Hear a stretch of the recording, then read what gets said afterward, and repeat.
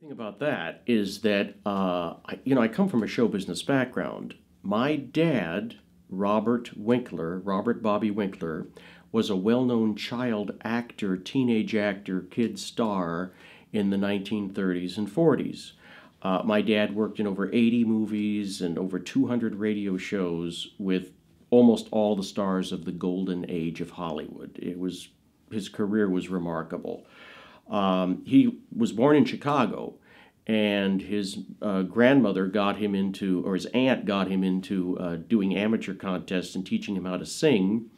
And he wound up performing in all the vaudeville clubs and all the dance-a-thons and walk-a-thons and all the things, and he won a lot of prizes for doing it. And he got into show business in Chicago, and he did all the radio shows, playing kid parts and everything, and then sang at the Democratic Convention for Franklin Delano Roosevelt. He sang the national anthem, and Charlie Chaplin's wife, Mildred Harris Chaplin, saw my dad and thought he was a very talented kid and wrote a letter of introduction to Hal Roach Studios in Hollywood. And my dad and his mother and father said, "We'll go to Hollywood and Bobby will have a big career." And so it happened. He went to Hal Roach Studios.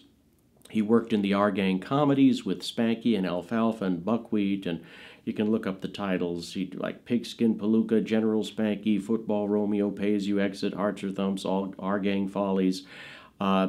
He did a ton of that stuff. He did a lot of work with Patsy Kelly and other stars at Roach and Eddie Cantor and whatnot, and went to the Hollywood Professional School.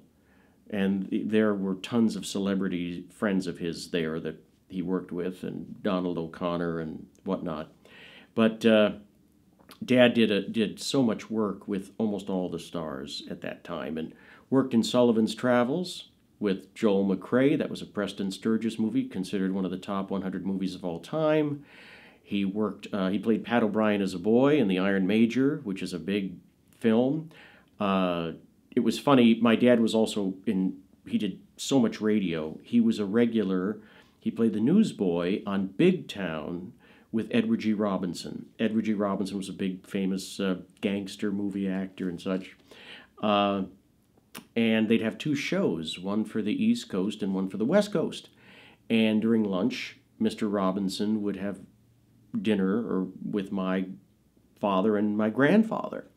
And my dad was going to audition to play Pat O'Brien as a boy, and he had the script with him.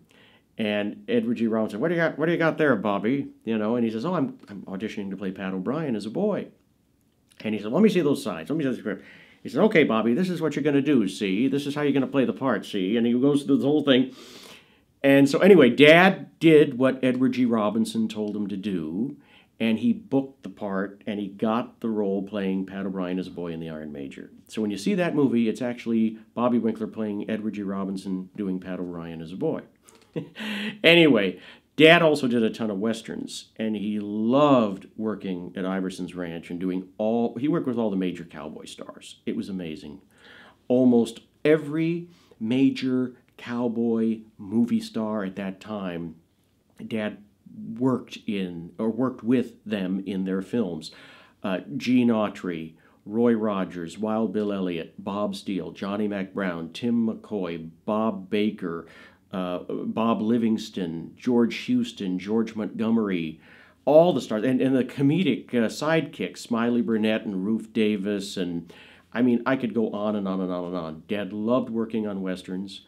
I remember him telling me in one of his westerns, Bad Men of Missouri, which was at Universal, it was about the Dalton or younger brothers, I think, the famous gang, and they had a Dalton gang member who was a senior citizen who'd been let out of jail after his crimes, and he was actually a supervisor or a technical consultant for this movie. My dad was like, "Wow, there's this real gangster not gangster, cowboy outlaw from that era."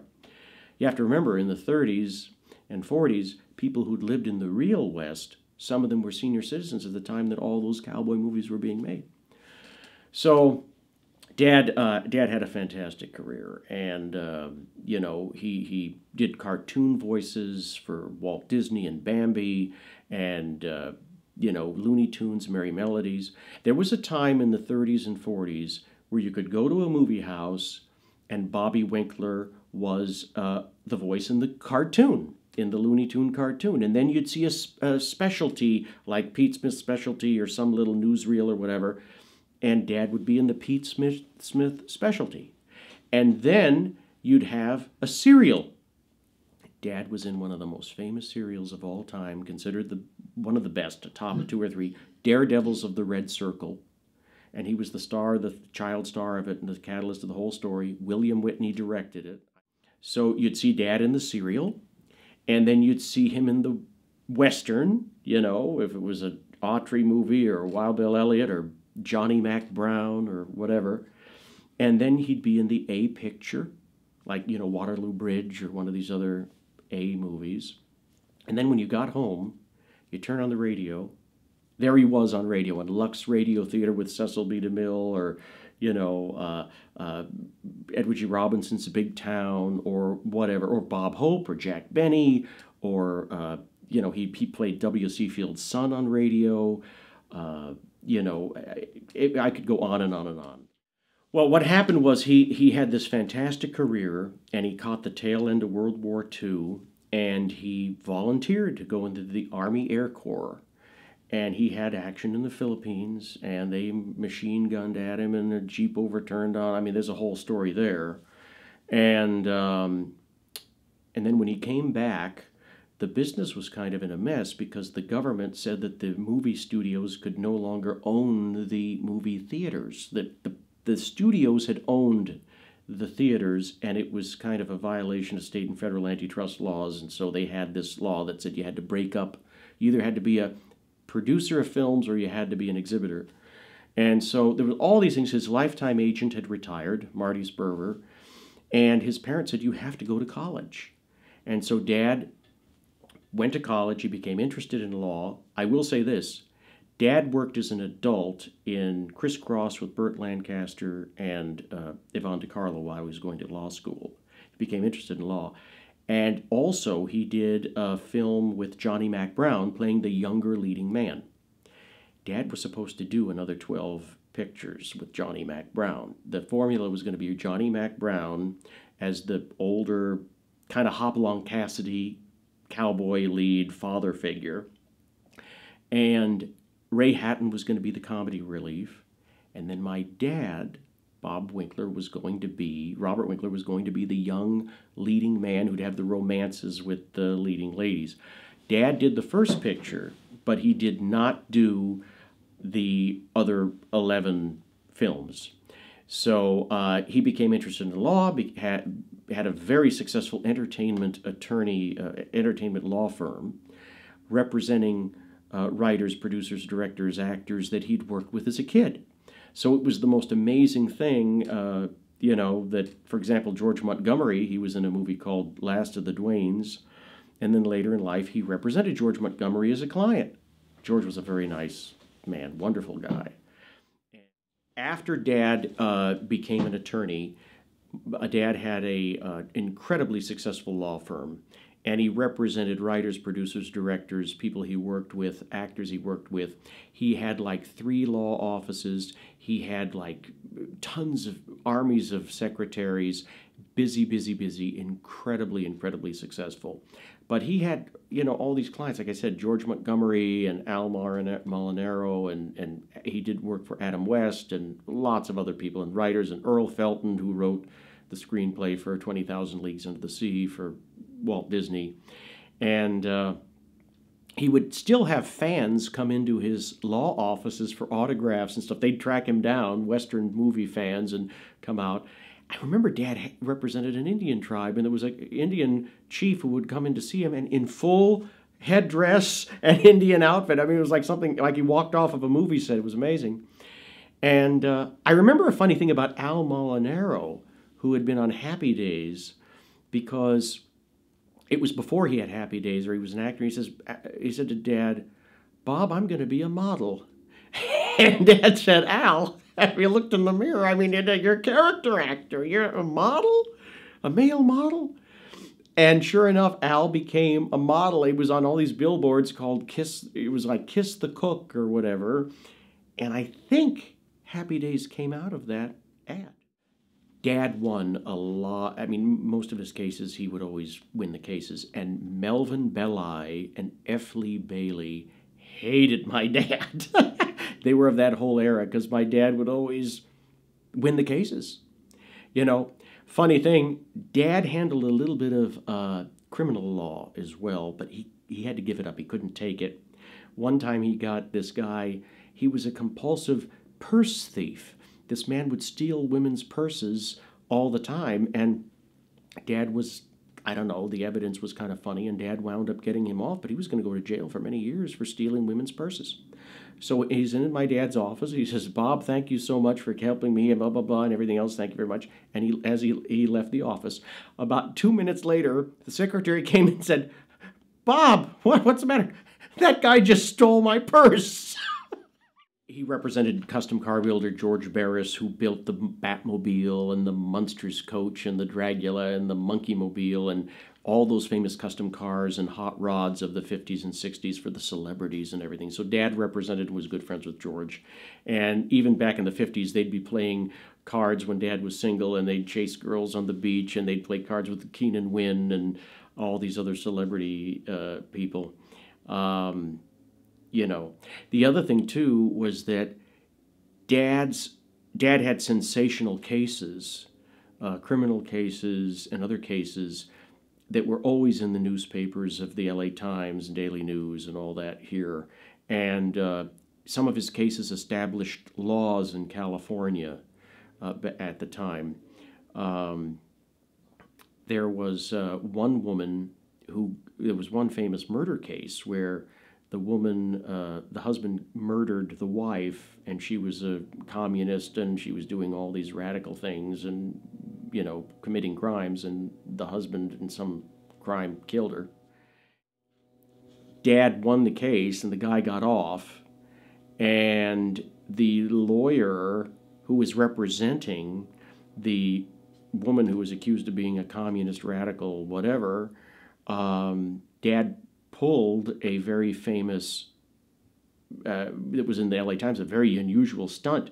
He called the attorney to the stand and went for the communist lady and said, "Are you now, or have you ever been a member of the Communist Party?" And he took the fifth, and that was the end of the case. That's how And in the 1950s, Dad also wrote a law book for kids called Laws for Youth. And it was sort of like a guide for parents and kids about the laws of California and how you're supposed to, you know, not get into trouble if you do these things and blah, blah, blah. And it's so funny to read it today, you know, because I think we need that book again today. Dad had a successful acting career, and then he had a successful military career, then he had a successful law career. It's an amazing thing. And later in life, he was a member of the Republican Party, and believe it or not, the Republican Party had asked him in 1980 to run for Congress because they needed somebody to be a congressman in this district. And there'd been a man named Anthony Bielenson who had been the district congressman. He was the Democrat, and he was always, you know, he was always winning, and they needed to have somebody to try to run against him. So Dad really didn't want to be a politician. He said, oh boy. But they twisted his arm, and he said, okay, I agree, I'll do it. So he ran for Congress. And it just so happened in 1980 that Ronald Reagan lived in the district that my dad was running for Congress. And now Dad had worked with Ronald Reagan in The Life of Newt Rockne, All-American. He had been in that movie as a kid actor. So anyway, when they went back to Washington, D.C., Dad met with Reagan, and Dad knew Reagan from parties that would happen in Bel Air, and my parents would go to the parties that Reagan would have and whatnot. But anyway, so we went back to Washington, D.C., and Ronald Reagan was there, and was very enjoying talking to my father, and he said, you know, Bob, I voted for you. And my dad said, well, I voted for you too, Dutch, you know. That was his name, Dutch Reagan, and those. And then he was saying, well, Bobby worked in Rockney, whatever, and George Bush, oh, is that right? Is that right? It's very funny. I remember meeting Reagan when I was a little boy and shaking his hand and everything else. Well, sadly, he won the primary, and he came very dangerously close to winning.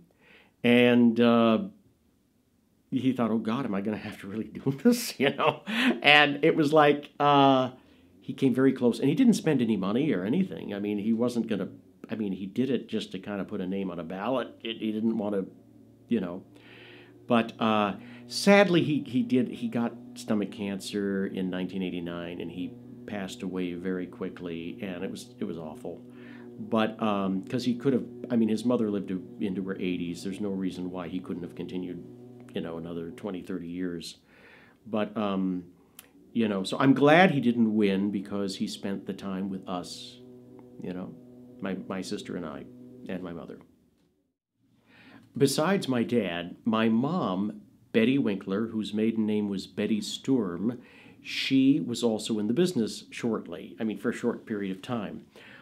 She's German. She came from Germany, and she moved into the Hollywood Studio Club, which was the place that all the good girl actresses in Hollywood at the time went to. They were chaperoned, and it was a secure building, and, the ladies who ran it. Mary Pickford started the Hollywood Studio Club, and my mom was there, and she did some acting. Her roommates at the same place were like Joanne Worley from Laugh-In and Pat Priest from the Munsters. And Mom did a couple of movies. She did a sort of an Arabian Nights film where she played a harem girl. And then Mom appeared in this very, very famous cult movie that Timothy Carey made called The World's Greatest Sinner.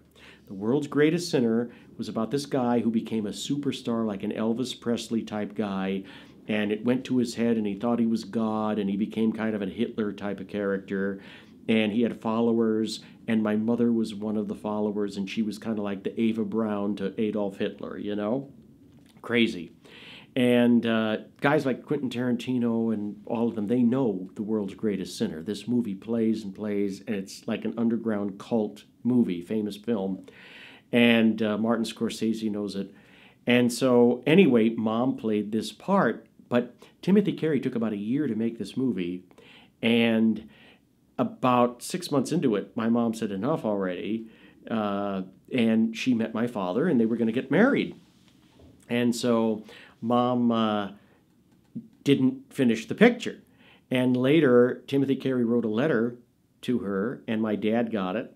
And he said, Betty, Timothy Carey wants you to come back and do that movie. Do you want to? She says, no, I'm married. I'm going to have children. I have a family. I don't want to be part of it anymore. So Timothy Carey wound up, because my dad would have been cool with it. And so Timothy Carey hired a woman to do little saxophone playing or whatever that looked kind of like my mom, but it wasn't her. That my mom's part was much, much bigger in the final cut. But anyway, Mom's in it, and it's a crazy movie. But prior to meeting my dad and prior to The World's Greatest Sinner, one funny quick story, Mom went on a double date with Elvis Presley, and they went to go see Psycho at a drive-in movie theater.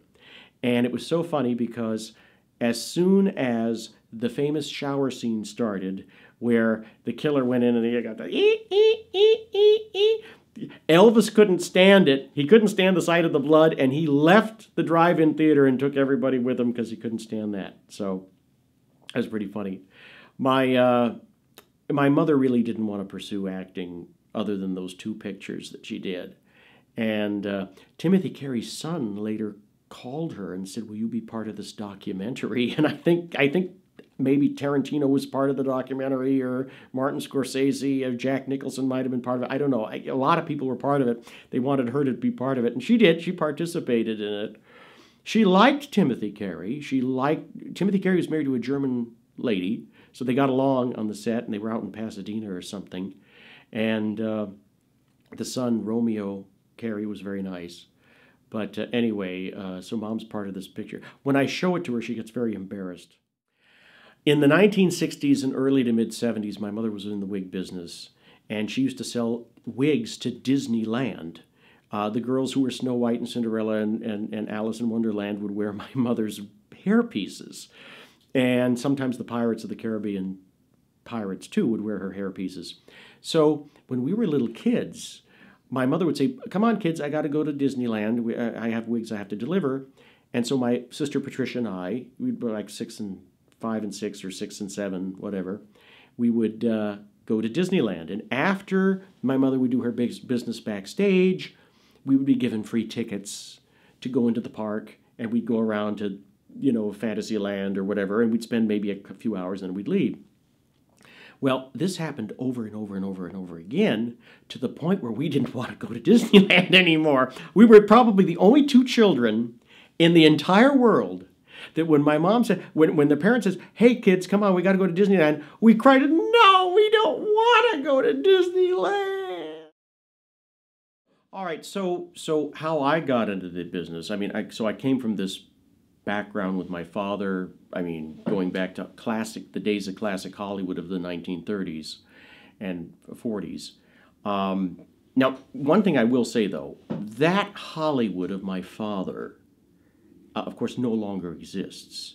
That Hollywood was a totally different world. Dad used to tell me Hollywood Boulevard in the 30s and 40s, it was clean and there was no litter and no graffiti, and people would get all dressed up and walk the boulevard, and it was glamorous. You'd see stars walking up and down Hollywood Boulevard. My grandfather had a bookstore called Winckler and Son Books. It was like the Barnes and Noble of the day in the 30s, and Dad just told me it was an amazing thing. Dad, was in the Hollywood Christmas Parade as a celebrity. Actually, funny story, he was in the car with Boris Karloff, who played Frankenstein, and Dad was sitting in the back, and he was all excited during the parade and was kicking, by accident, Boris Karloff in the back of the head, and Karloff turns to my father and says, listen, Bobby, not too many children get to kick Frankenstein and get away with it.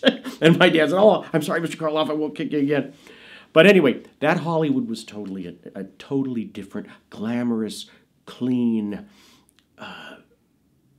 wonderful place. Okay?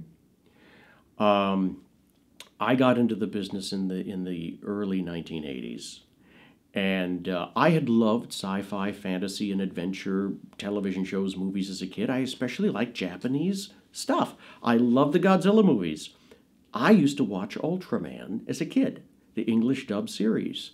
I'd come home from school, do my homework, have milk and cookies, and when I was done with all that, I would turn on the TV, and from like 4:30 to 5, it would be Ultraman.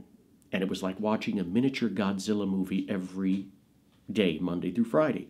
And all the friends at school, all the guys loved Ultraman, and we'd get into fights on the playground, as if we were the heroes fighting the monsters or whatnot.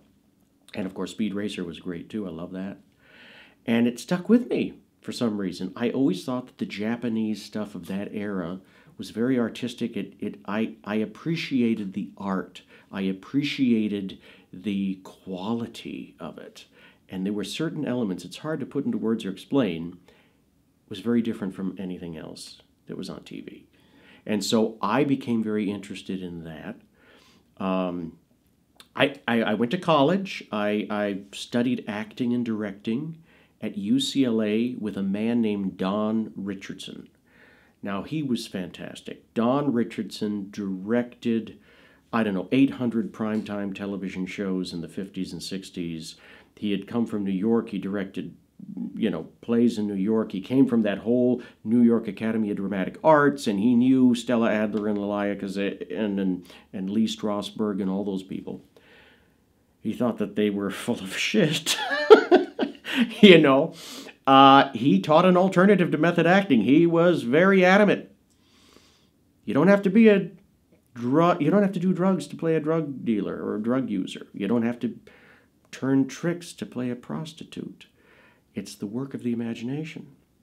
He also thought that they got the Russian thing all wrong, But anyway, Don Richardson was wonderful.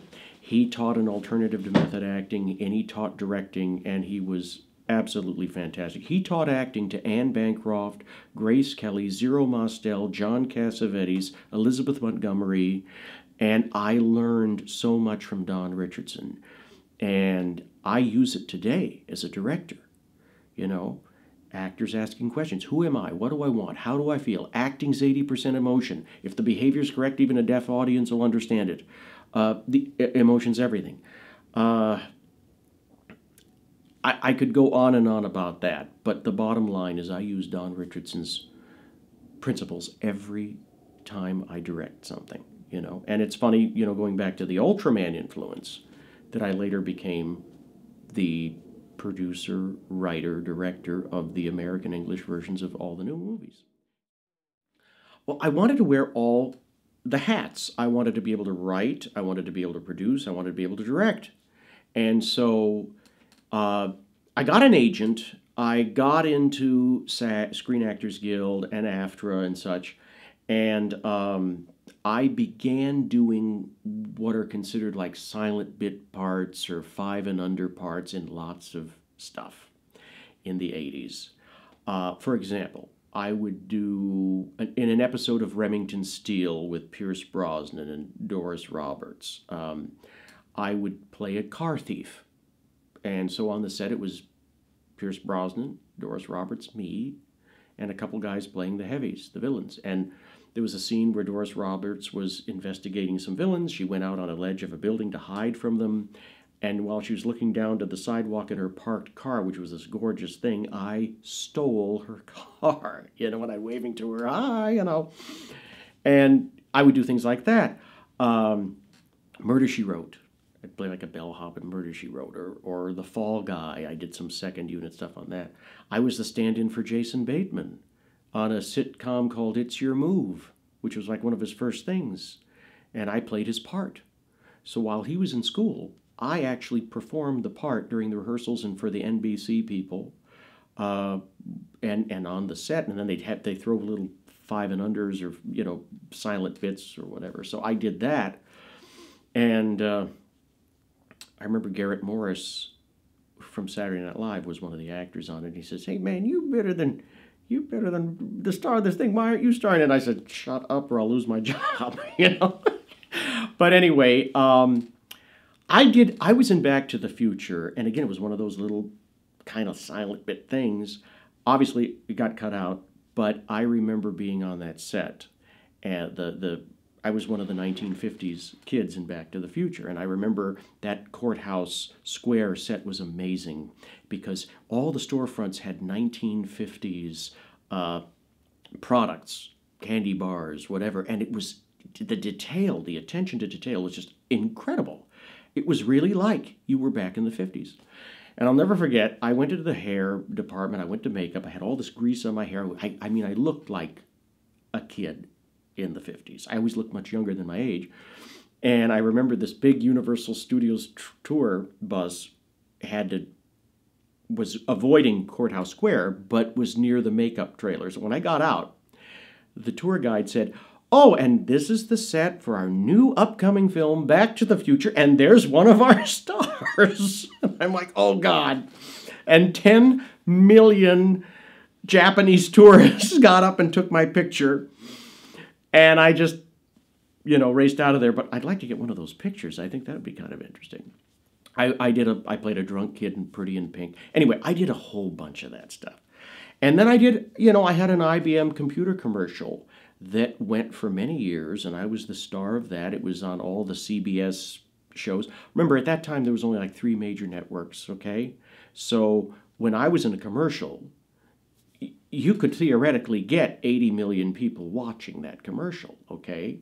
There was no internet, there was no phone stuff, there was not a lot of cable. So when you were a star on a commercial or something, it was a big thing. When I did these little bit things in the sitcoms, it was I'd be recognized. You know, it was crazy. I would go to the bank, "Hey, were you the guy on Family Ties?" Where? Oh. Anyway, I you know, if you look up the IMDb, you'll see all that stuff. I mean, I did a ton of it, okay? But it was a learning experience, too, because I learned the tremendous waste of Hollywood that, you know, anyway, I learned that after, it doesn't really make sense to do 25 or 30 takes of any one scene. I don't think it usually gets better. It just wears the actor out, you know.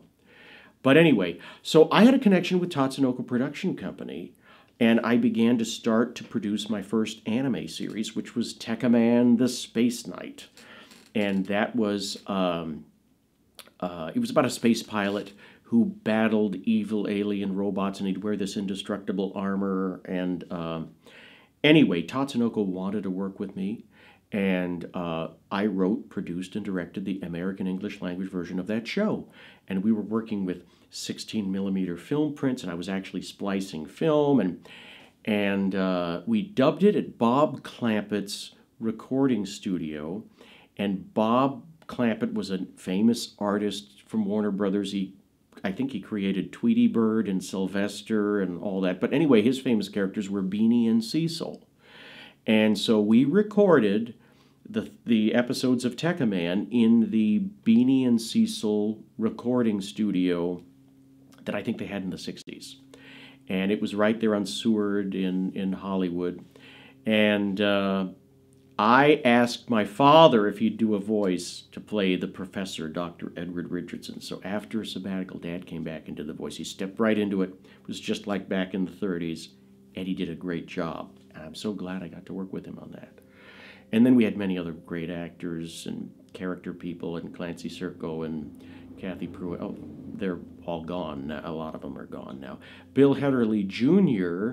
played Tekkaman, and he was very much of a method actor.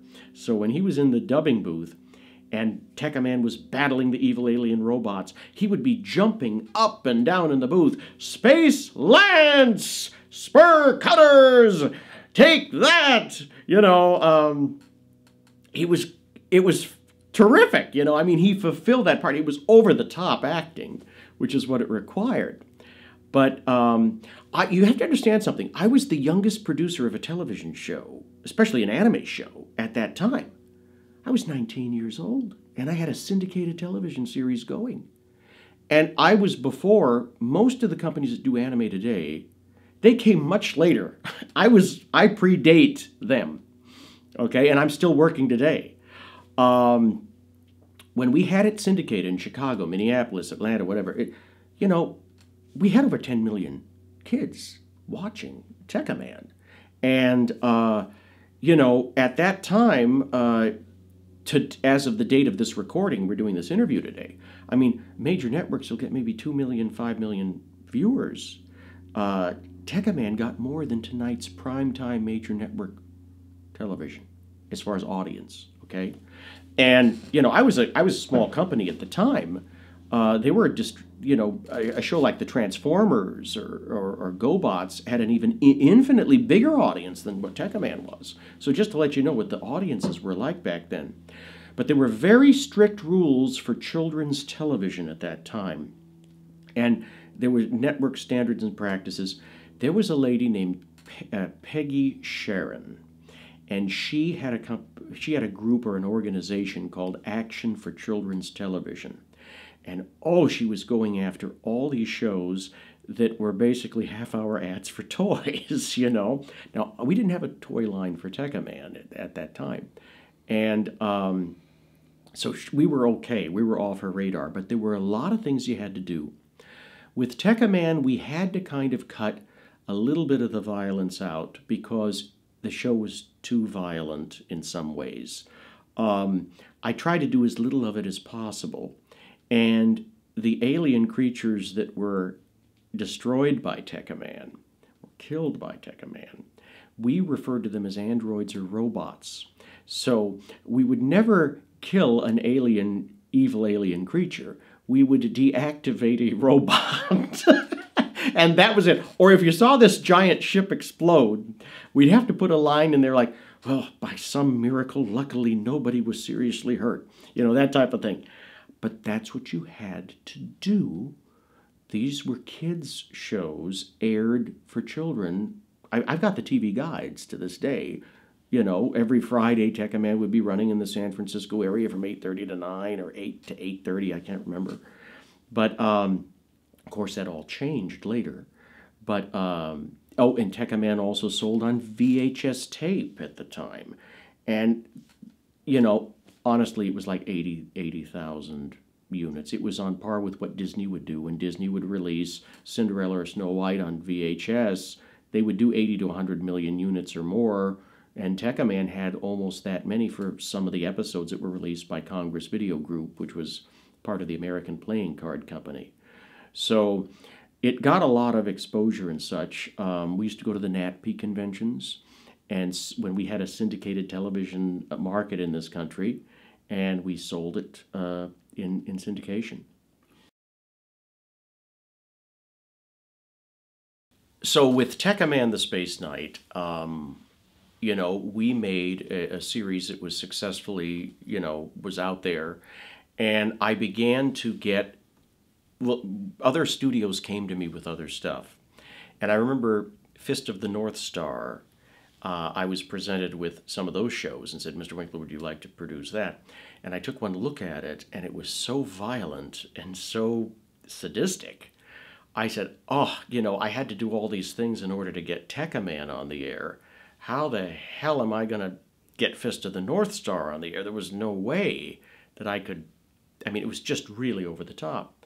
So you have to understand, at that time, that's what it was for kids' television. So I passed on it. Interestingly enough, years later, the studio came back to me, and then I did it. I made 6 movies of that exact property that I turned down. You know, another interesting story was with Ultraman. We were going to do something. Adam West my dad had done legal work for Adam West, the television Batman. And I had an idea to take an Ultraman television series, and it was a show called Ultraman 80, and to have Adam as sort of the American star. And in the show, there was this spaceship that would orbit Earth. And so we would rebuild that set, have Adam the captain of the ship. As aliens would come to Earth, or things would happen on Earth, or monsters would attack, Adam would report back down to headquarters to Earth saying, there's an alien, or there's a this, or there's a monster attacking, go do it, and he'd keep an eye on it. He was sort of like what Raymond Burr was in Godzilla, how they inserted Raymond Burr into the original Japanese Godzilla movie. So Adam wanted to do it, and we were really communicating with Tsuburaya to do that. And to make a long story short, it didn't happen. But it was before the Power Rangers, okay? It was sort of a similar type of a concept. And years later at NBC, I saw Adam West, and he says, Billy, because the Power Rangers had already come out, it was a big hit. He said, Billy, they stole your Power Rangers idea. It wasn't Power Rangers. Interestingly enough, here's another funny thing. Saban wanted to do Ultraman originally. It wasn't about Super Sentai or Power Ranger type characters. It was only when Tsuburaya said no that he wound up doing the second choice, which was to take the other Japanese property and turn it into what ultimately became Power Rangers. Strange, isn't it funny how that works?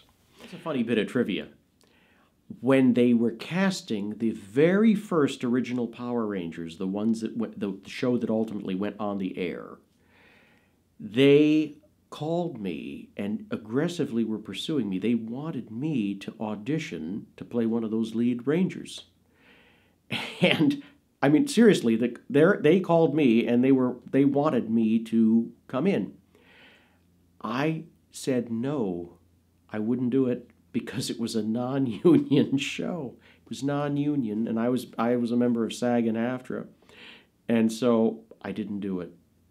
But I had a very good I think I had a very good chance that I might have been one of those original Rangers had I said yes. But that's okay, because fate turned out that I got to do all these voices in anime, and I got to be the voice of Ultraman X, as well as Ultraman Taro in one of the other films, which was a different voice. There were other projects that I worked on. I was pitching a lot of kids shows at the time to NBC and ABC. We came very close with certain projects. Paul Zastupnevich was Irwin Allen's designer, and he'd come up with these big presentations, and he made presentations for pilots that I'd come up with, and we would be pitching them to networks, and he'd say to me, "My God, it's like you're like Irwin Allen reincarnated," when we'd pitch. And I had toy companies. We were working with toy companies to develop a property called Johnny Lightning, based on toy cars, famous die-cast metal toy cars. They were sort of like Hot Wheel cars.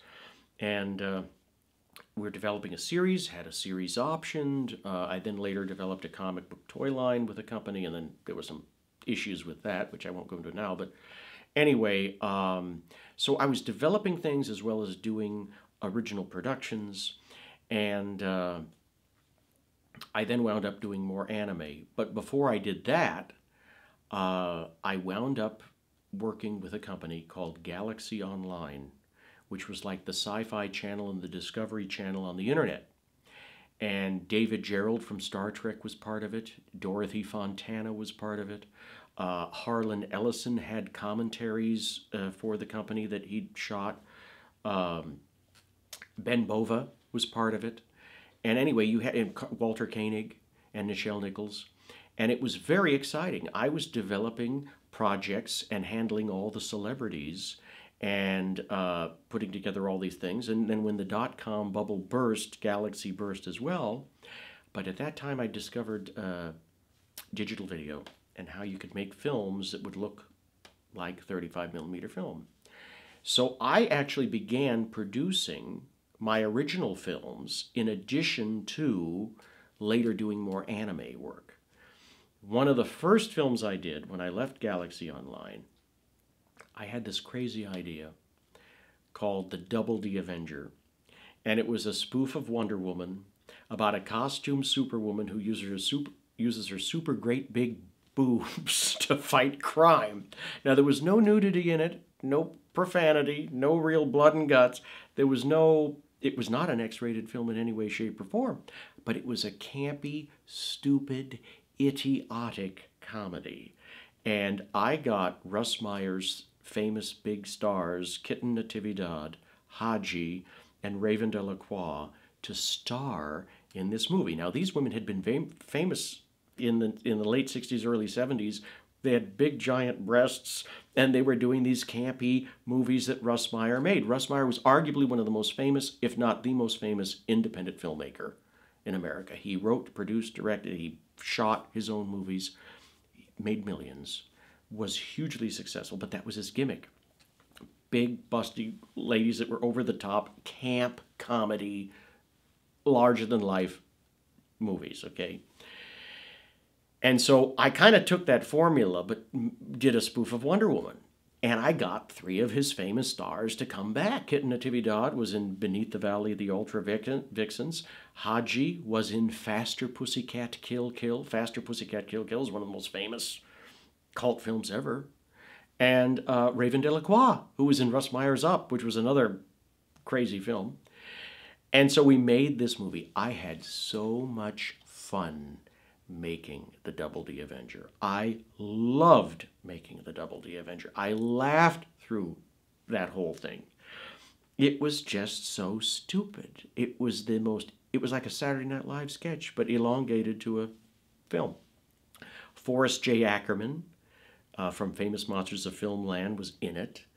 And he played a wax museum caretaker in the Movieland Wax Museum in the Chamber of Horrors. That was one of the locations. Fantastic location.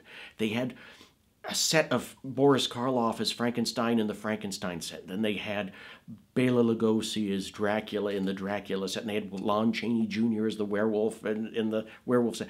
The sets, if you'd never been to the Movieland Wax Museum, it's no longer there, sadly. It was in Buena Park. It was the most magnificent place. Those wax figures were perfect. The sets were elaborate, like real movie sets. Beautiful lighting. So there's Forrest Ackerman, Mr. Monster Movie Sci-Fi himself, and then I've got the Russ Meyer stars there, and we're doing this crazy thing. It was absolutely fantastic. Now, when we drove down to the Movieland Wax Museum, I'll tell you this one funny story. Forrest Ackerman had a home that was like a museum for memorabilia. It was called the Acker Mansion. And so the Kitten and Haji and I went in, and Forrest gave him a tour of the place, including his bedroom, and he had quite a number of photos in his bedroom displayed on the walls of ladies in their birthday suits. And before anything beyond the bounds of respectability could happen, I quickly ushered Forry and Kitten into the car to go to the Wax Museum because we didn't have time for any sort of extracurricular activities up there. But knowing Kitten, I love Kitten. But anyway, the Double D Avenger did very well on DVD and on VHS tape. And there was a second release here. Joe Bob Briggs, the famous drive-in movie critic, he was the host of Monster Vision. Joe Bob Briggs did a version where he did a comical audio commentary poking fun at me in the movie and the whole thing and the stars. And we licensed it to Europe. There's a French language version of the Double D Avenger. We licensed it to Japan. There's a Japanese language version of the Double D Avenger. This stupid Z-grade, low-budget, idiotic comedy, which is just a happy pill. It's just a funny little farce. Did very well. And it still does very well. And I'm shocked at how well it does. And it goes on. And we license stuff. I just licensed the rights to a big toy company to do vinyl action figures of the Double D Avenger. I mean, it goes on and on and on and on. From that, I did a film, totally the opposite now, called Frankenstein versus the Creature from Blood Cove. Now, that was a homage to the Universal Studios monster movies and creature features, shot in black and white. I had a story idea of what would happen if the Frankenstein monster met sort of the creature from the Black Lagoon, and they had a battle under the waves in the ocean with the, lightning going and thunder crashing and whatnot. And from that idea, I wrote a story, wrote a script. And from my acting money and from Double D profits and such, I was able to finance another William Winckler production. And Frankenstein versus the Creature had marvelous special effects makeup. And Matthias Schubert, my cinematographer editor, did an incredible, incredible job. And we had little fun cameos. Raven Delacroix came back and played a gypsy woman. Butch Patrick from the Munsters played a werewolf when he was transforming back into his human form after having been shot. I needed a sleazy drunk in this bar, this seaside bar. And it was sort of like a bikini dancing bar in a way. And so I wound up having Ron Jeremy, the infamous Ron Jeremy, appear in a cameo in the thing as well.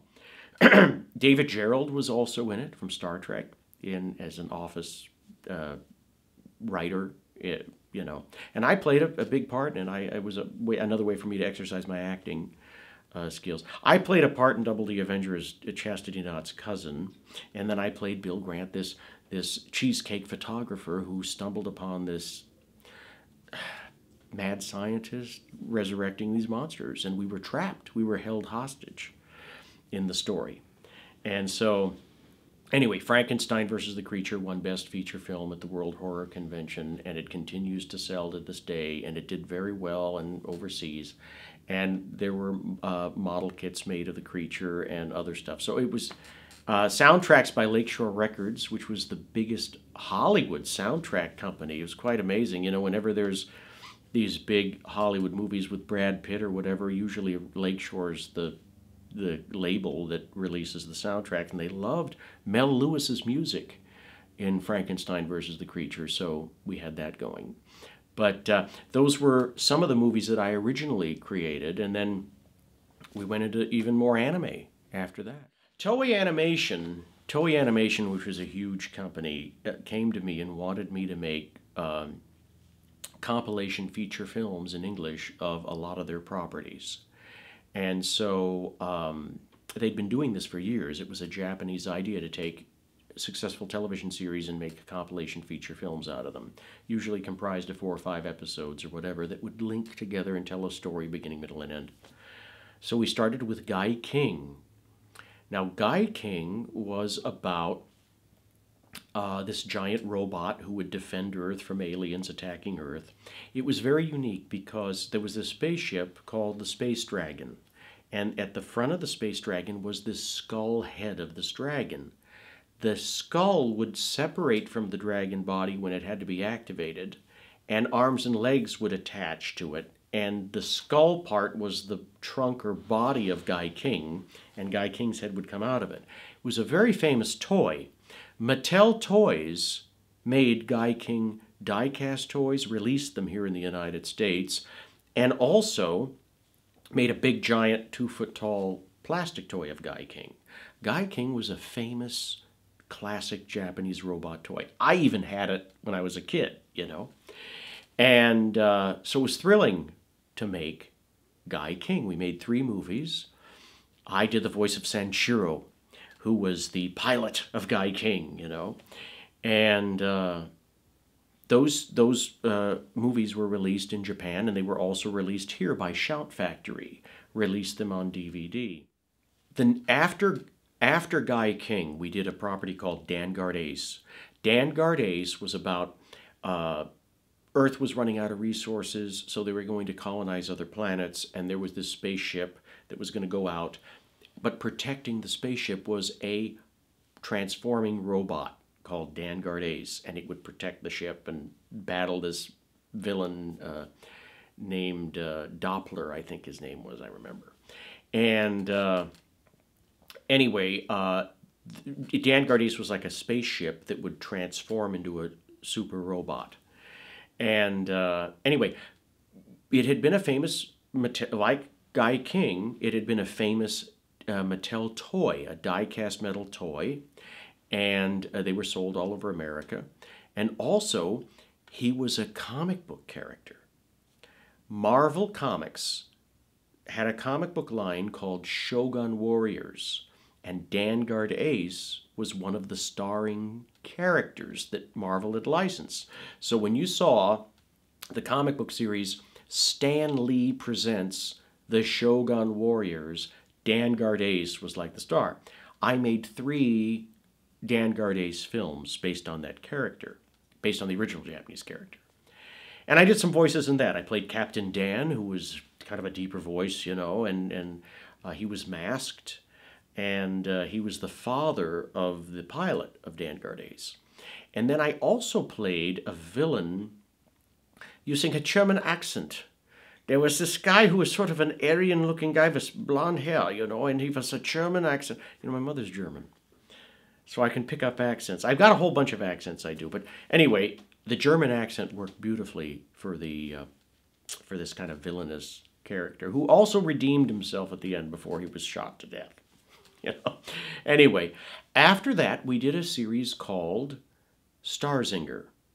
There were 3 shows. In America, it had been previously dubbed and shown in syndication. It was called Space Cateers. Basically, you had 3 androids who were like the 3 musketeers and, you know, in space. In the original idea, it was sort of like Journey to the West. Journey to the West was a famous Chinese story about a monkey and a sea demon and a pig character that would travel with escorting a princess or a prince. Anyway, in our show, you had these kind of androids with those characteristics of monkey, pig, and sea demon taking this cosmic princess on a journey. And I remember I did the voice of Sir Jogo, who was sort of the sea demon character, android. But he was very nerdy. He was kind of he had a calculator and everything. So he was very forward in the mouth. He kind of used this sort of a voice, you know. He was quite interesting. Well, princess, I don't know exactly.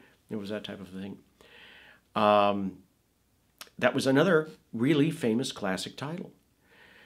Then Toei came to me and said, we'd like you to do Fist of the North Star.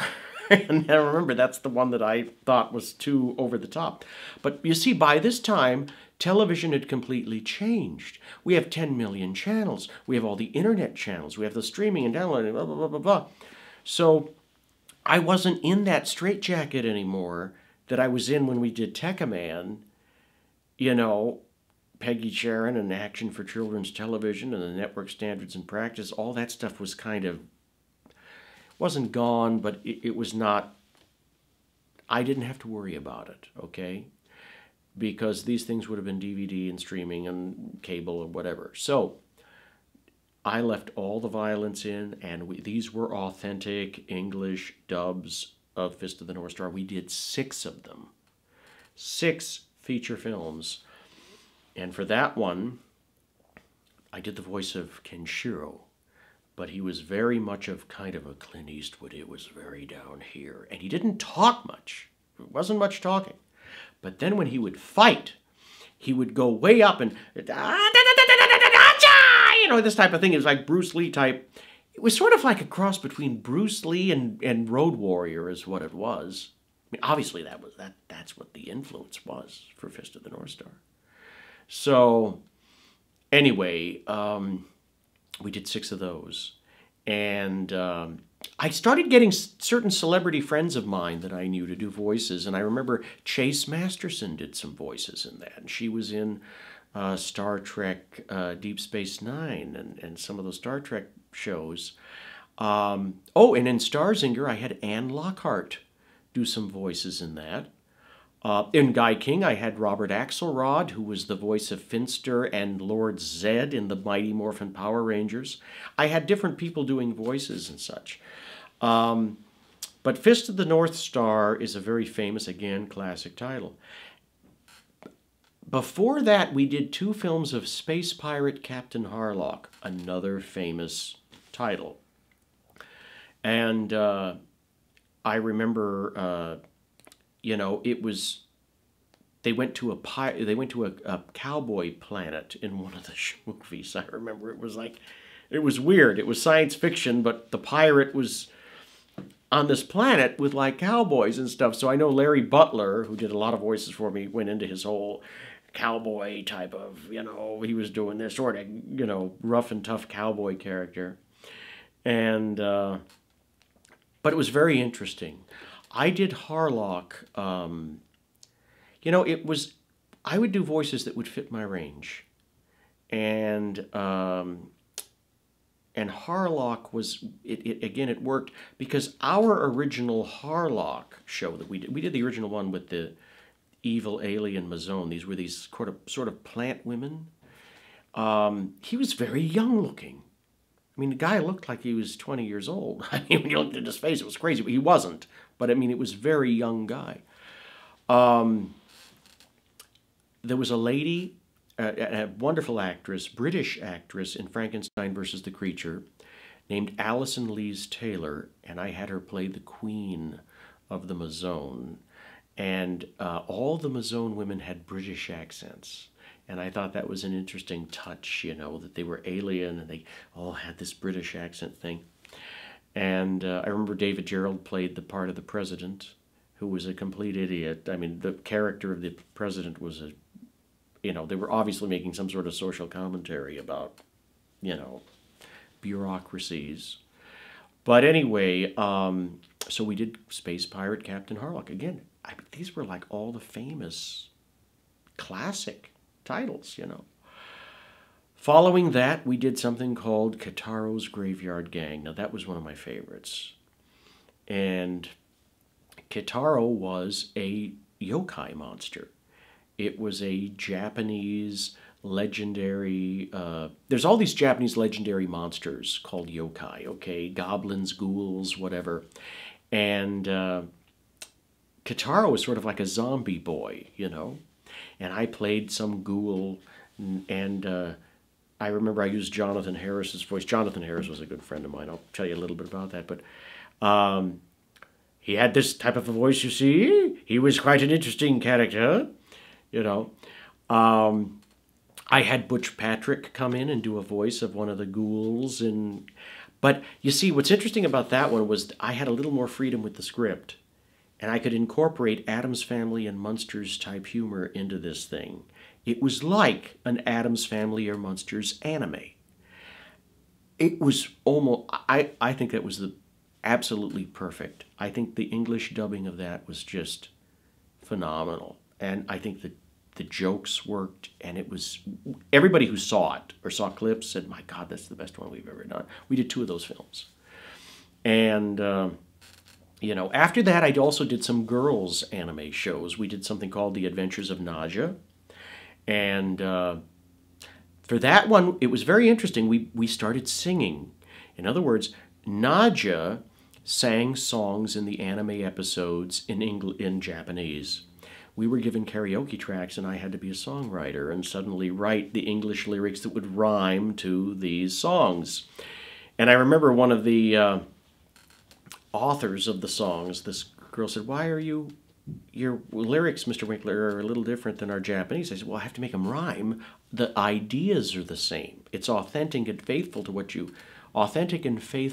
you wrote, but I have to make the lyrics rhyme. That's why the words are a little different." And then she says, "Well, why do American music lyrics have to rhyme?"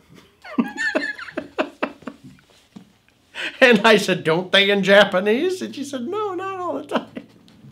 Anyway, so we did that. It turned out great, you know. Mel Lewis, who did the music in Frankenstein versus the Creature, also did certain music. There was something with Fist of the North Star where somehow we didn't have the instrumental music with instrumental melodies for the opening themes and ending themes of that. Or there was something with rights, or I can't remember. We had to create that again.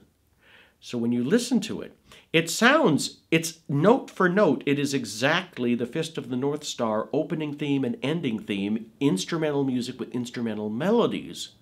But we did it. We had to create the soundtracks. So then we began doing the music, and the music was great. For music and singing, we have a separate dubbing session for that, as if we're cutting a record album.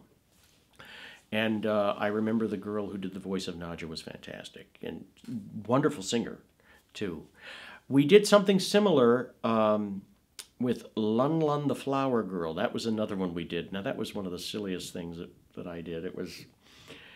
She was looking for a magical flower and had a boyfriend who would show up and give her flower seeds to plant, and she had a talking dog and a cat. It was clearly a little girl's thing. And but I remember we had to redo the opening theme and ending theme for that too.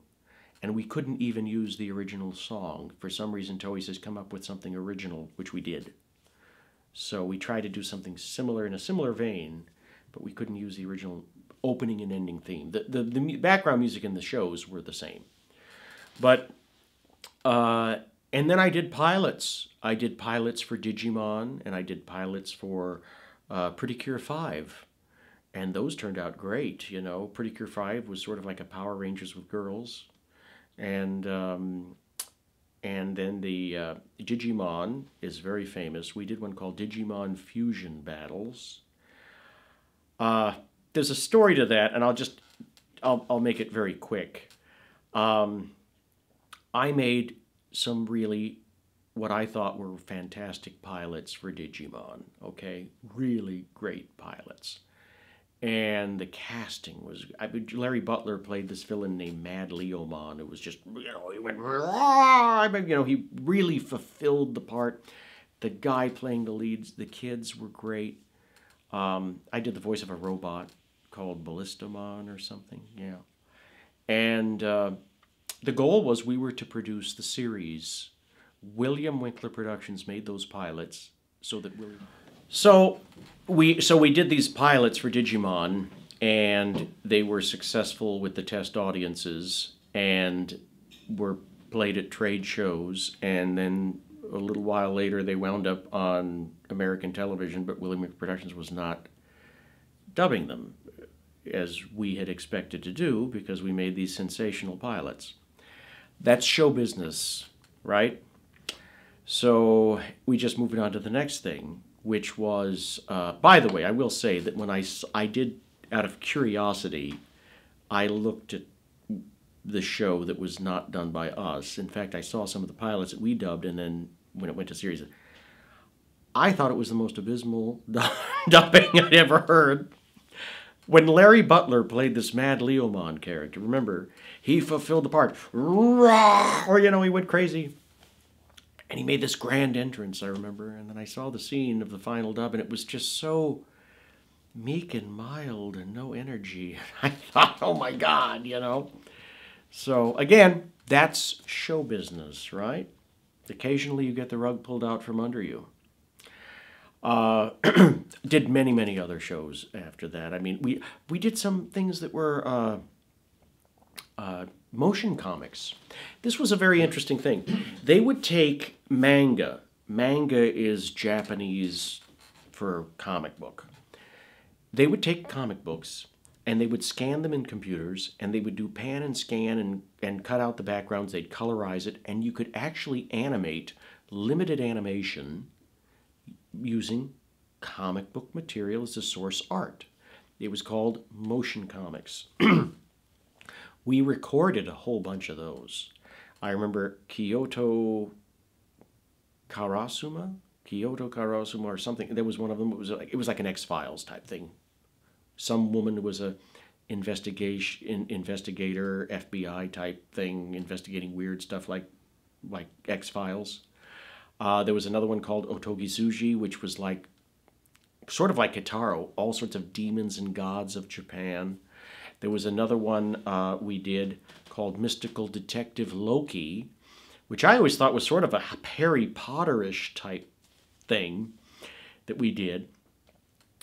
But I don't know. I think if you're going to do anime, I love anime, fully animated anime.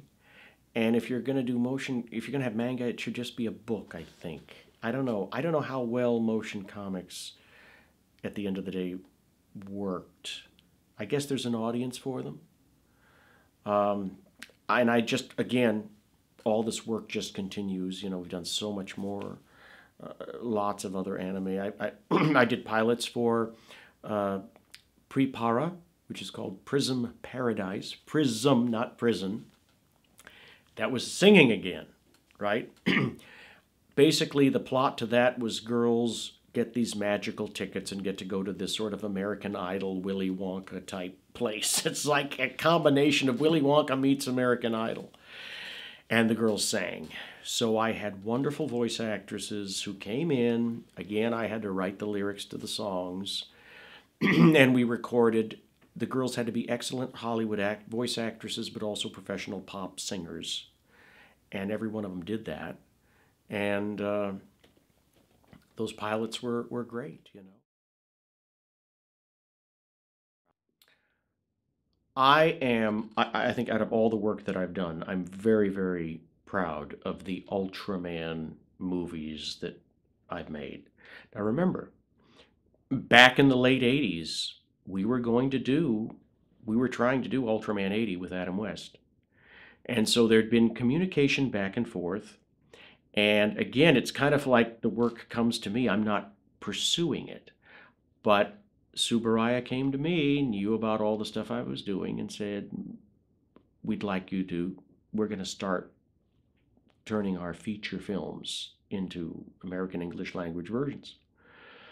And I said, great. So I did go to Japan. The Japanese government knows of my work and endorsed me and flew me first class airline and hotel meals. I had a translator, and I met with different clients and different people in Japan. And Subaraya, the head guy there at the time, Jun Yokoyama-san, took me to dinner and said, basically, I'd like to have you do some dubbing for us. I said, great, okay. So we started with Ultraman Ginga S, the movie, and we made a fantastic English dub of that feature film. It was based on the television series. And then after that, they loved the quality of it. And I think what I was able to do is, over all these years, take all the skills and all the abilities that I had of dubbing, and it was like one big rehearsal for Ultraman.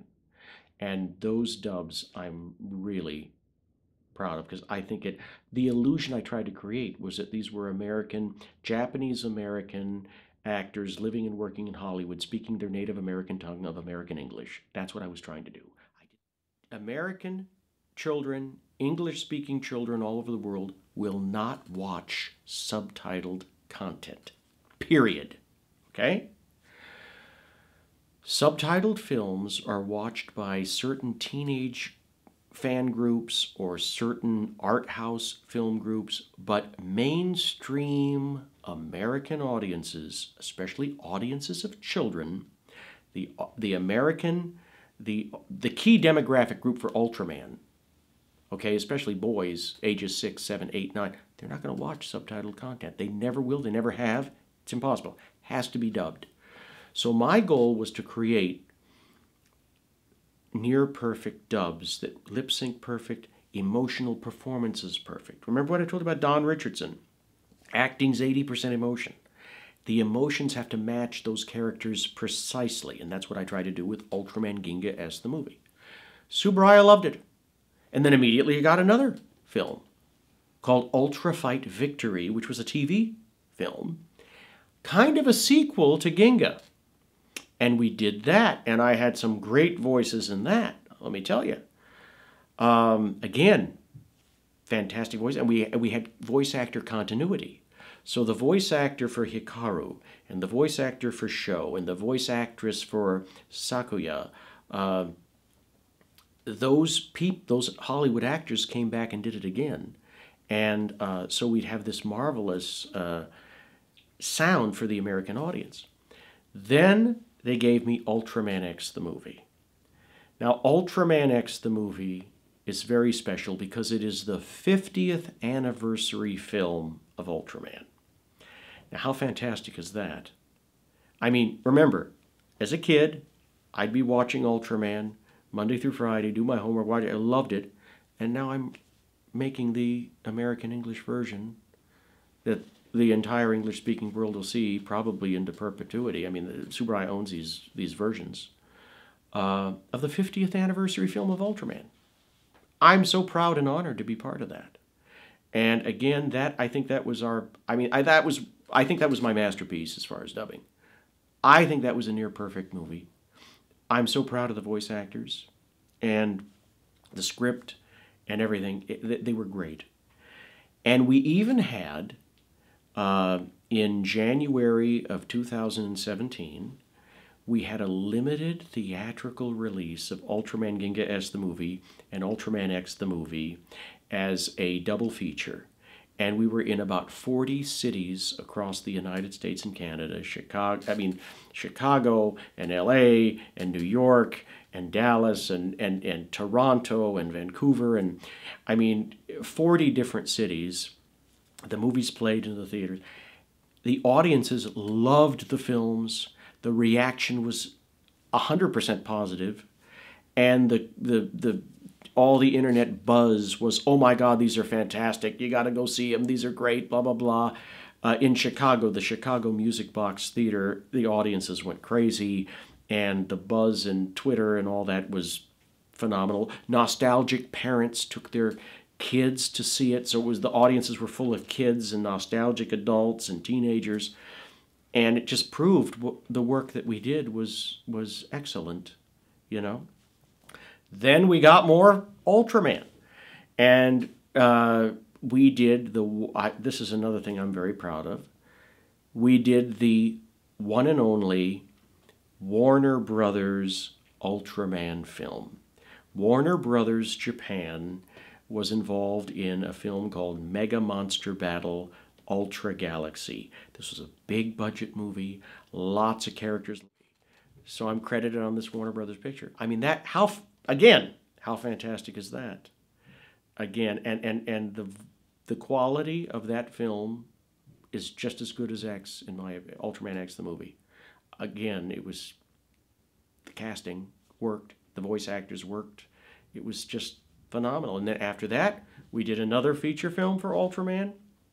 It was a sequel to Mega Monster Battle called Ultraman Zero, The Revenge of Belial.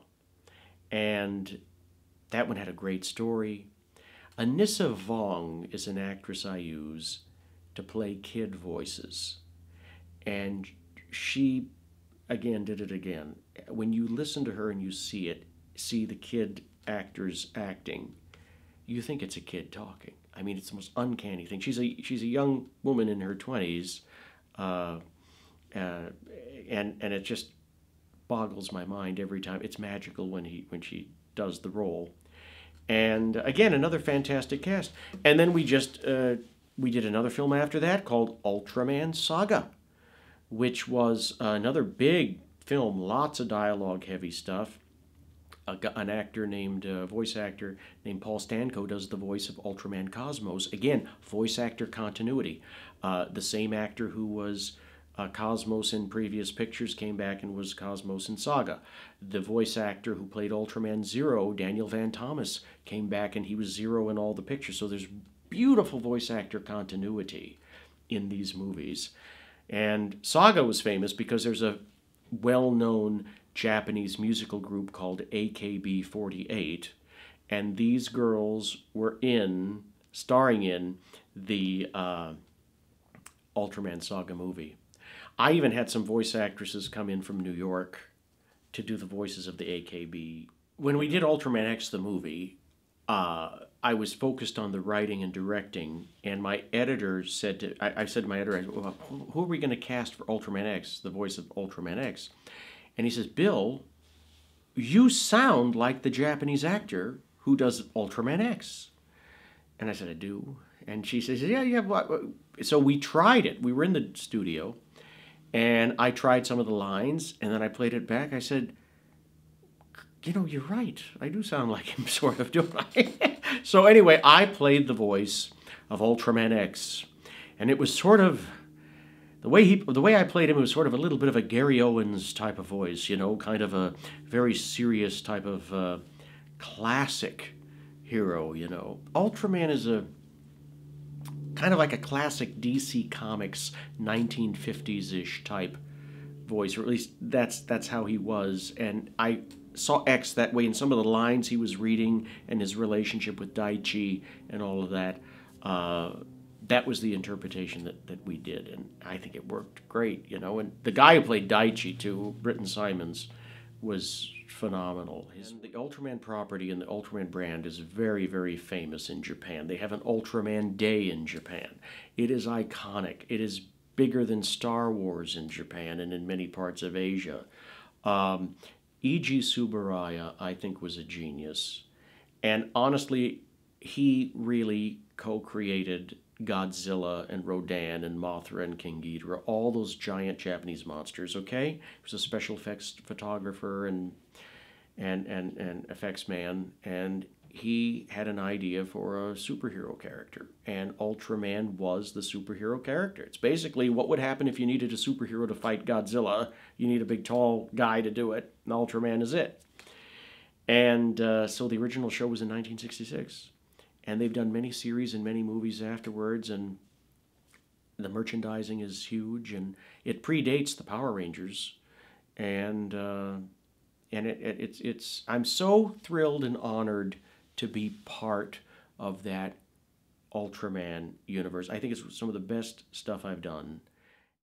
Actually, one of the first Japanese live-action films that I English dubbed was a Japanese zombie movie, horror movie called Zombrex Dead Rising Sun for Capcom and Keiji Inafune, the guy who created Mega Man.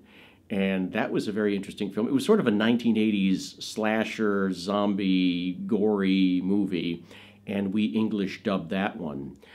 A couple other anime things that happened were we did an episode of Free Eternal Summer. Free is about a high school swim team. And they had an episode where they went to Australia, and they actually recorded Australian voices. So Winckler Productions, we were hired to do the episode for all the English dialogue, and I did one of the voices of the Australians. But we had real Australian people living and working in Hollywood doing voices for that. And we sent the tracks to Japan. I was working with storyboards. So there was no anime that was dubbed. I mean, it was all storyboards that we were working to. And then they animated it afterwards, We also did a movie, a great kids film called Eden. It was sort of like a Madagascar type of film that for Production Reed. I did a lot of work with Production Reed. I did some distribution. I'm not usually a distributor, but I did some distribution for Minky Momo, which was their famous series. And Eden was just a very wonderful children's animated film, kind of a Disney-ish type of movie with an environmental theme. Well, the way it works when I cast is I will listen to professional demo reels that the actors have done, and then we have audition sessions, and then I test them out a little bit and see if they follow direction and whatnot. I also have a group of about 30 voice actors I work with on a regular basis, really. And so I always try to, I know what voices fit where. I know what my people can do, and because I don't want to have to train somebody about dubbing. I'd rather just use the people I know that know the pauses and all the little Winckler Productions tricks that we do and how I write my scripts. And I write all the scripts. I don't have other writers. I'm not a factory turning out thousands of hours of content every week, okay, like some companies do that. I don't. I personally will write and produce and direct all the material. And usually feature films. And so, although we've done series before, and we can easily do series, but in a nutshell, that's how we do the casting. There's a difference between anime and live action. When you're dubbing for live action, it's infinitely more complicated and detailed, okay? Because that really has to be perfect. With anime, it's the same type of attention to detail, but you're dealing with a flap that's going up and down generally. And so, while we still give it 110%, it's easier to dub to anime than it is to live action. But it's all in the scripts. It's my dubbing scripts. Okay? That's the foundation upon which everything is built. If that script has problems, forget it. You've got nightmares. When we subtitle a film, it's a literal translation of the Japanese, okay? I have a wonderful translator, Emily Midori Nelson, and she translates the scripts. And those are the scripts that we use for the subtitles. Those are the ones that the fan groups and people who like to watch their stuff subtitled will see, and it's exact. It's authentic to what the Japanese characters are saying, okay? Now, for the rest of the world, for the other 330 million Americans, and for every single kid in the audience, they will watch my dubbed versions. My dubbed versions are authentic and faithful to what the Japanese have created. We never edit the picture. We never physically cut stuff out of the movies at all. It's all uncut, unedited. But I do have to rewrite the scripts for the dubbing purposes to match the lip syncs and the vowels and the consonants and all the funny things that they do. And I have to add all the laughter and the coughing and the panting. And if somebody's running, how many times did they pant? What was the laughter? Was it 6, 7 ha-has? What was it?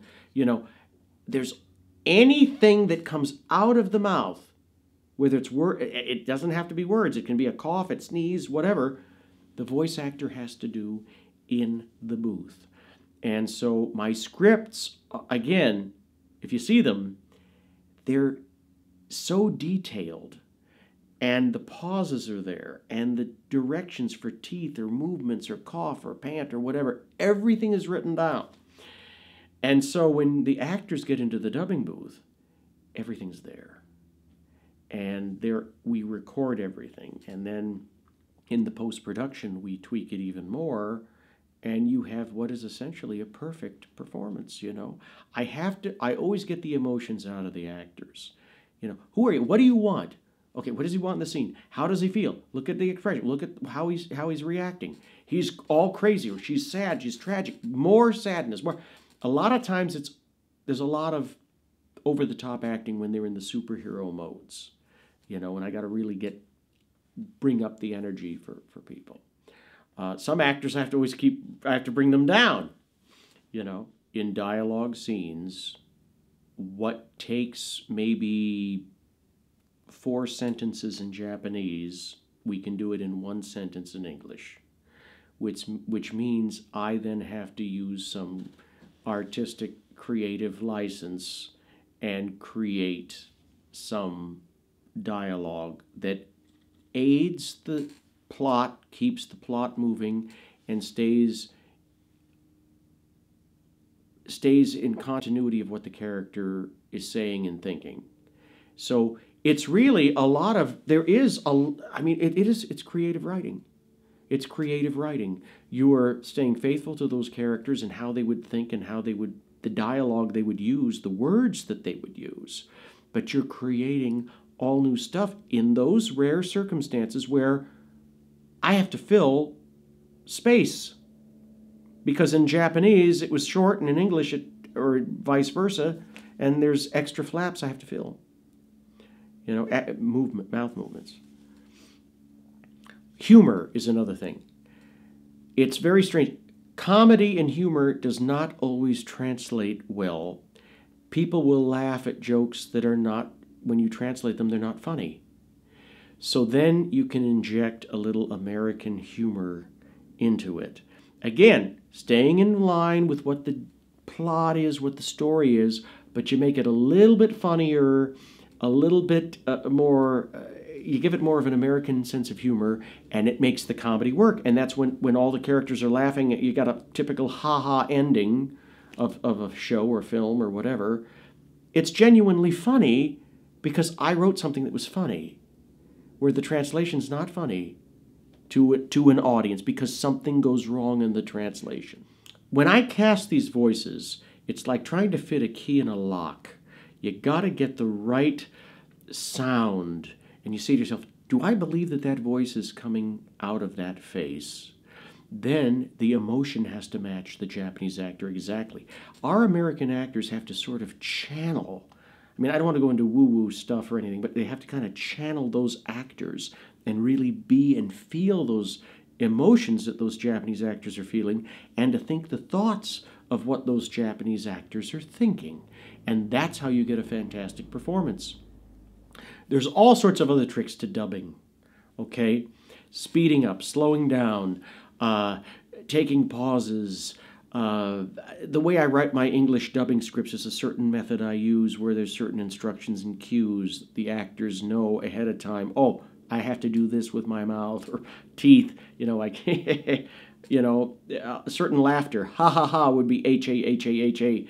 You know, H-E-H-H-E-H, you know, all sorts of, there's certain things like, that's a Japanese cultural thing. Yes, yes, but it's a, but the intention is, Many times when they fight, they'll cry out, or they'll announce the weapon they're going to use, you know, and it's always a, it's always going up, you know, like Xanadium beam, you know, that type of thing is ba-ba-ba-ba-ba, you know.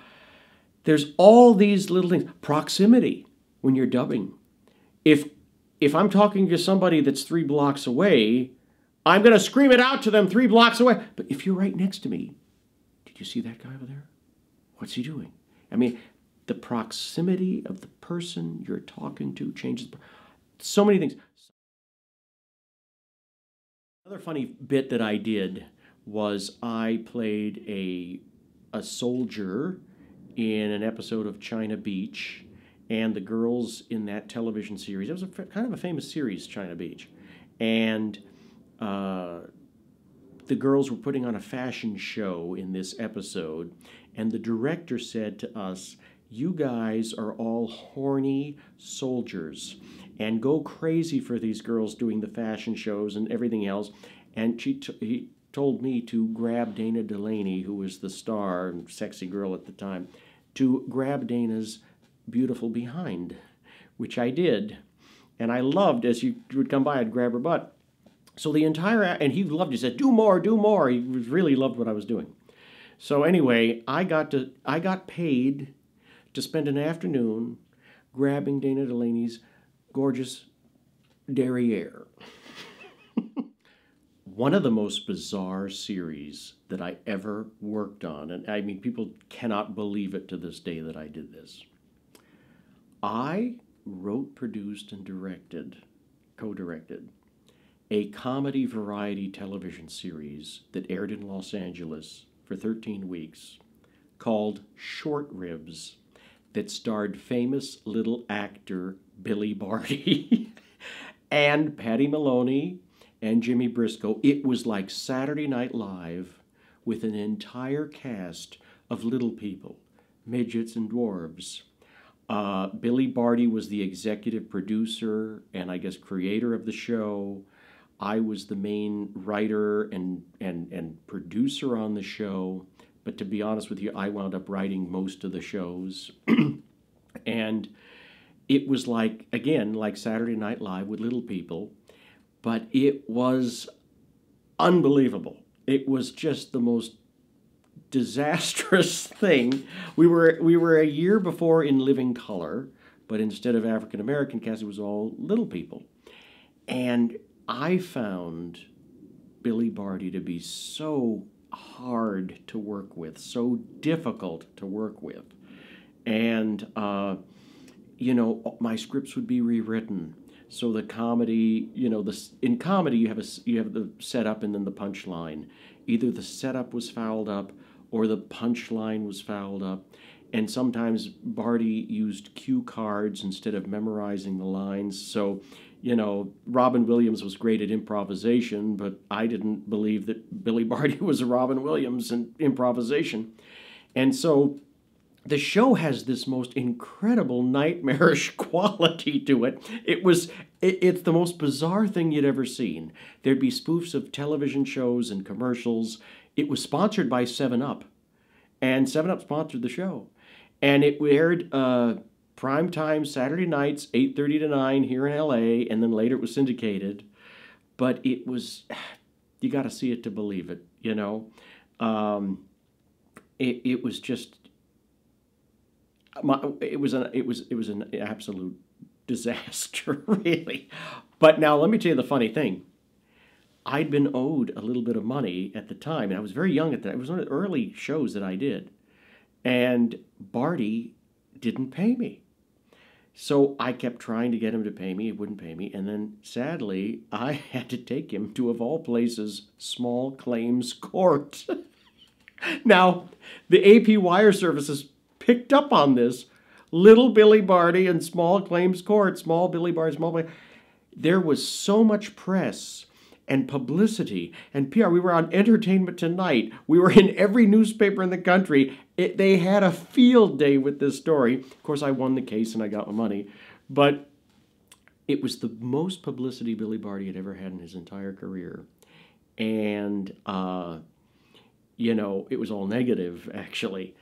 But it was just, it was such a lost opportunity because something that crazy could have worked and could have been hugely... Again, we were a year before in Living Color, and nothing like it had ever been done.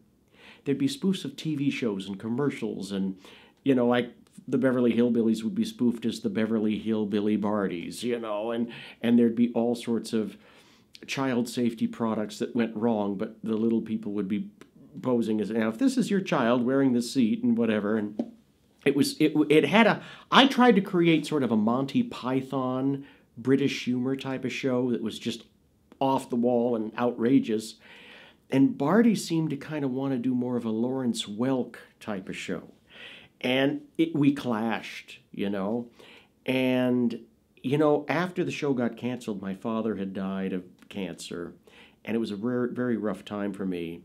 And what he did with that whole situation and the lawsuit and everything else was just really despicable. He's the weirdest story, true story. When Barty passed away, I didn't know he'd passed away, but I swear this is truth. I woke up having had a nightmare, and the nightmare was there was a little screaming demon in a hot rod screaming down the hill, and it was on fire. And then, I swear to God, I woke up and it was like a scary nightmare. I thought, what the hell is that?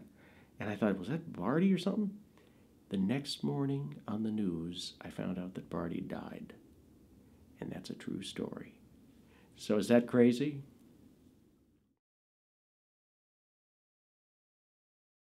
I was great friends with Jonathan Harris, who played the part, starred as Dr. Smith in the classic Lost in Space television series.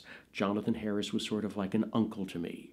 We used to get together for lunch all the time at the Hamburger Hamlet, and we would meet maybe twice a month or so for like 12 years. And we laughed. He told me all his stories. He taught me a lot about the business of show business. He taught me about old Hollywood. We talked a lot about acting and what he did as an actor and how he played all the characters he played, how he played Dr. Smith, what he was doing, what was going on in his head when he was playing Smith, and when he was playing Mr. Phillips in the Bill Dana Show, and when he was playing Bradford Webster in The Third Man, and even Lucifer in Battlestar Galactica. You know, my acting teacher at UCLA, Don Richardson, as a coincidence, had directed a tremendous number of Lost in Space episodes. And he loved Jonathan Harris, and Jonathan loved Don. So we used to talk about Don, and I talked to Jonathan about what Don taught me and everything. We laughed our heads off. He'd call me up. I'd pick up the phone. Hello. He'd say, "Willie Winky? Yes? Shall we have lunch tomorrow at the Hamburger Hamlet?" "Yes, we will, Jonathan." "Very good. I'll see you there at 1 o'clock or 12 o'clock. Sharp. Boom." You know, the stories he told me. I remember he said to me once, "You know, Bill, if I hadn't starred in Lost in Space, I never would have watched it." Never would have watched it, Bill. I said, you know, science fiction wasn't his thing, really. I mean, he loved that show, and he loved that character. But, you know, sci-fi wasn't, I mean, he was into opera and you know, his own thing, you know. It wasn't that.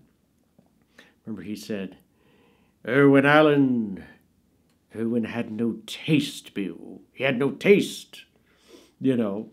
People used to say, oh, Jonathan Harris, was he gay or did he try to do anything? Never pulled any fast ones with me, and let me tell you, he told me some stories about Love American Style when he played a bank teller who had to get on his knees and read an account number that was tattooed on a woman's belly. You know, and he says, Willie, I was close enough to lick her blank, blank, blank, you know. So I don't buy the, you know, some of the rumors about Jonathan. And another thing, I remember we were talking about auditioning one time, and he said to me, he said, Willie, when you're auditioning, do it loud and strong, regardless of what it is. We were talking about acting one time, and he says to me, Willie, you know what acting is? I said, no, what's acting? I mean, I knew, but I said, what? He says, acting's like having to show your cock to strangers. And some other acting advice he gave me. Willie, directors don't direct actors, they direct traffic. The actor auditions for the rest of his life. Sometimes his last film is his audition. Nobody cares more about you than you. Our lives depend on whether the telephone rings or not. Unless you get a check, it's all bullshit. Problems in your personal life must not affect the work. You are the character. Women are different from men chemically. Watch out. Do not marry an actress. I've had to fight everyone I've worked for to get paid. They all want freebies. They interpret nice as weakness. There's no such thing as the black ball anymore. The saying has changed to, you'll never work in this town again until we need you. The best advice is to keep your eyes open, your ears opened, and your mouth shut. He said, Willie, I paint with language.